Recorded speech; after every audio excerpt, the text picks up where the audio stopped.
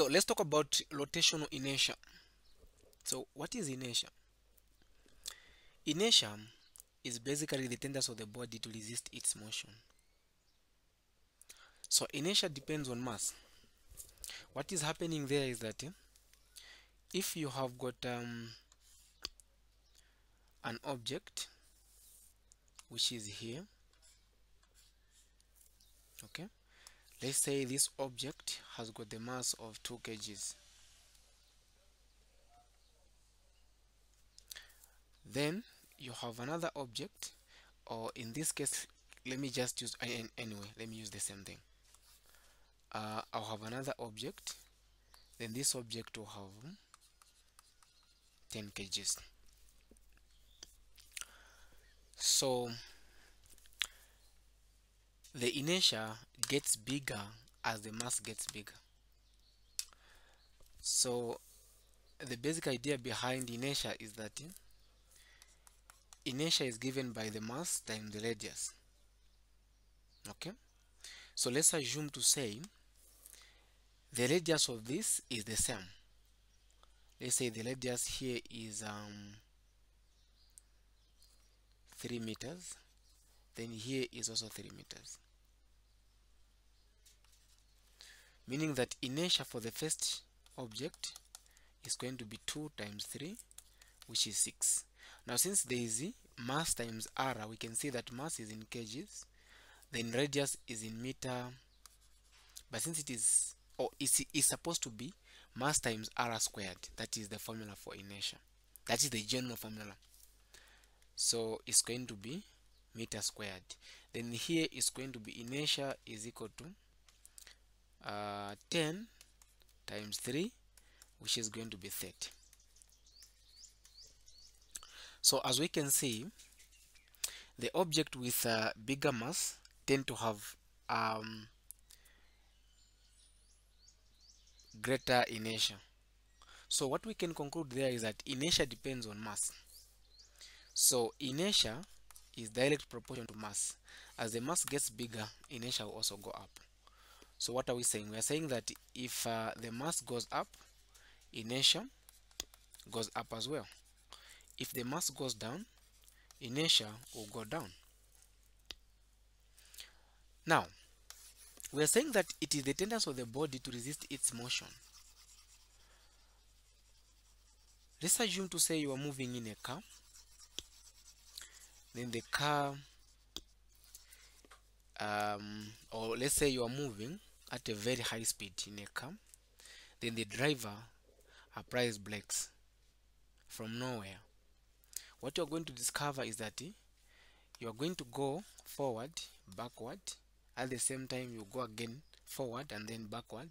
Then after some time you come back to your original position. So what makes you to go back to the original position is inertia. That is just basically the tendency of the body to resist its motion.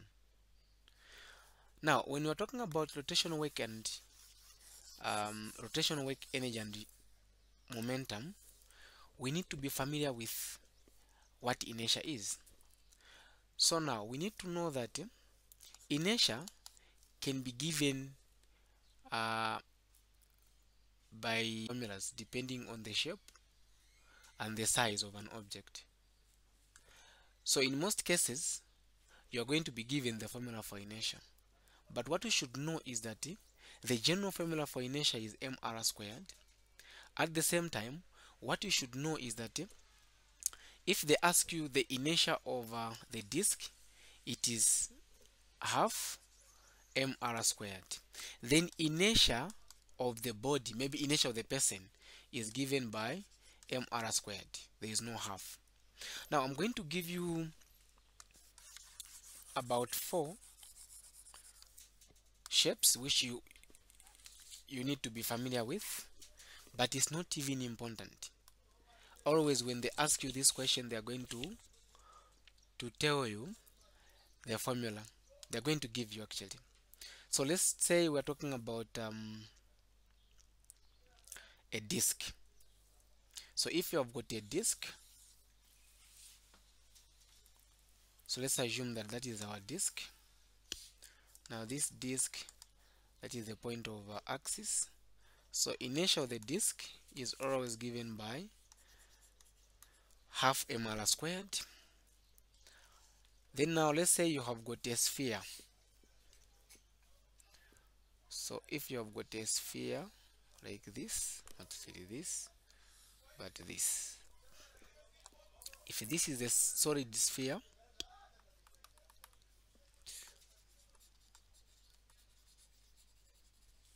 so inertia of a solid sphere is given by 2 over 5 mr squared.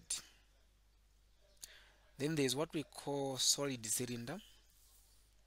I can also give you another solid cylinder. Let's say we have got a cylinder.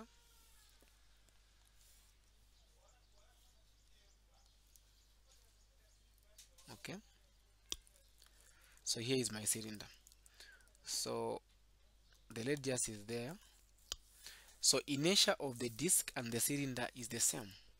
So inertia of the cylinder is going to be mr squared. Now you're going to be given the formulas always. So, but what we need to know is that the inertia of the disk is given by half mr squared. If they ask about the solid sphere is 2 over 5 mr squared. Then the cylinder and the disk is the same. Then if they ask you about the inertia of the solid mass, if you have got an object which is just the mass is just concentrated on one part like this, then inertia in that case is mr squared. So that's why I said the inertia of the person, since the mass is just concentrated on one part, so the inertia of the person is mr squared. Now that we know that inertia is given by mr squared, and we have got different types of shapes and different formulas, let's see how we can solve some questions under the same topic. So I've got my first question here, which is saying a heavy solid metal wheel has a moment of inertia of 2000 or 250 kg meter squared. What is the needed torque to produce an acceleration of 3 rad per second squared? I believe we talked about torque. We said torque is given by Fr. Another formula for torque, we said it is inertia times the angular acceleration. Now in this case, we want to find torque. Okay? And we have been given the inertia. We also have the acceleration, so I can use this formula to find the torque. So meaning that torque will be the inertia is 250 times the acceleration is 3. So torque will be 250 times 3, which is going to be a 750. Now the SI unit for torque is Newton meter. Why are we saying Newton meter? The force here is in Newton, R is in meters. So now even if you derive this formula, you end up having the same units, Newton meter.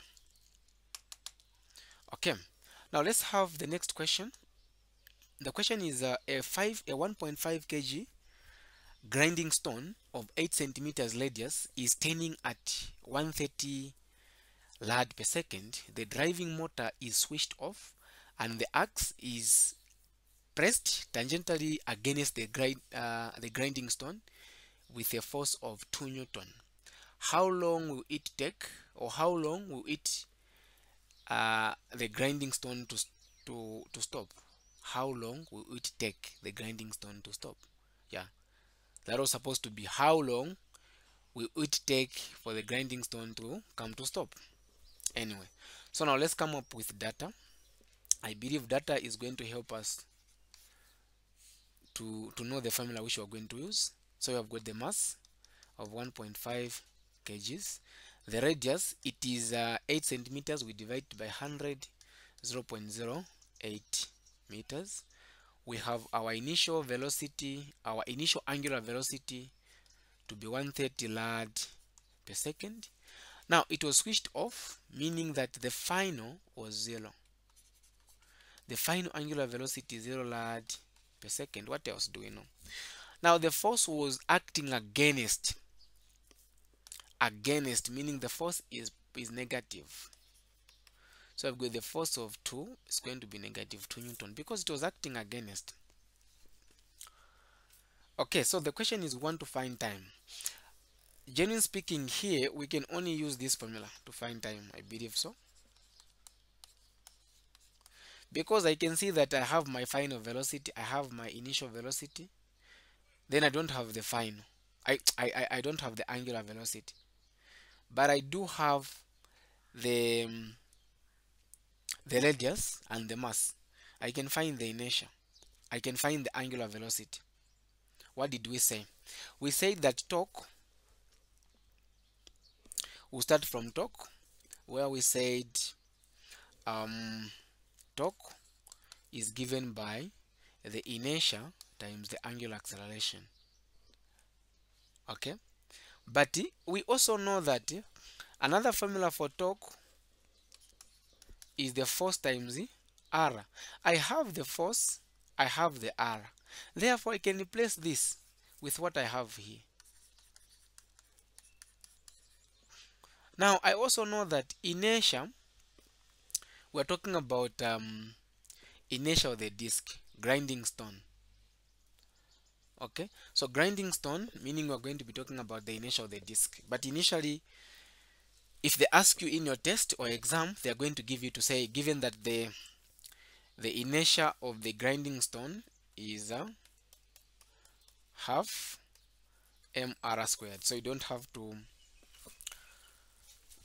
master the formulas of inertia, because they're going to give you.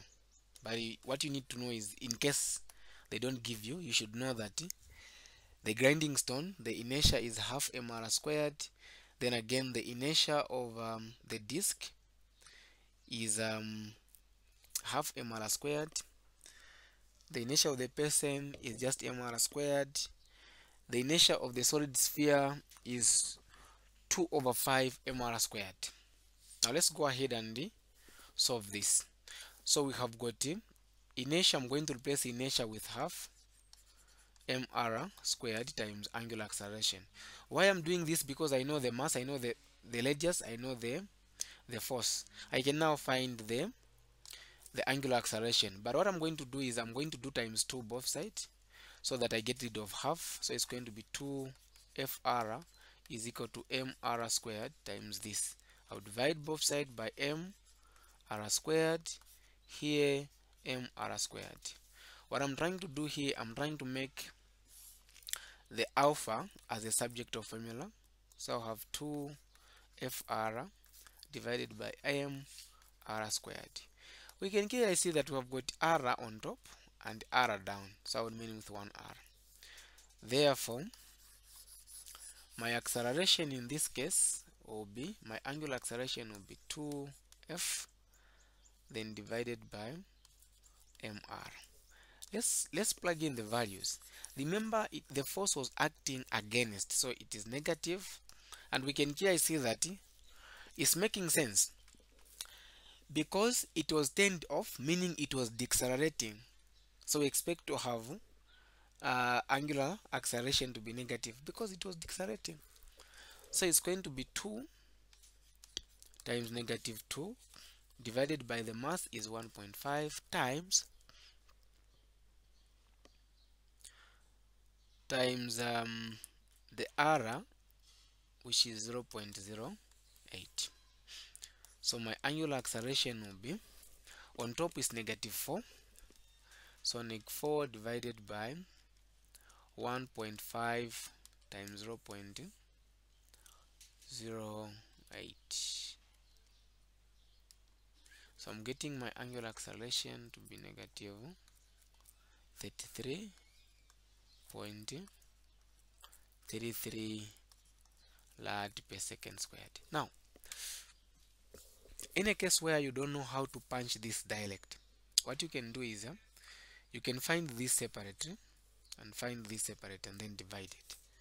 But if you know, what you can do is you can just say -4 divided by, then you open the brackets on your calculator, put 1.5 times 0.08, then close the brackets, the answer. So you get that one. Now we can go ahead and find from the formula, from our formula here on top, which is in lead, we have now the angular acceleration. We want to find the time. So we can make t as a subject of formula, whereby we can shift this alpha to the other side. It's going to be like this. I'll divide both sides by alpha, both sides by alpha. T will be equal to the alpha final, alpha initial divided by alpha. This is not alpha, it's omega. So the omega final minus omega initial divided by alpha. Yeah, angular acceleration is alpha and angular velocity is omega. Now I can see that my t will be equal to, the final is 0, the initial is 130 divided by -33.33. So using my calculator, I'm finding that the time is 3.9. I'm getting 3.9 seconds to be my time. So it will take about 3.9 seconds. If you can round it off and say it's 4 seconds, it will take about 4 seconds or 3.9 seconds for this grinding stone to come to stop. So this is the basic idea behind inertia.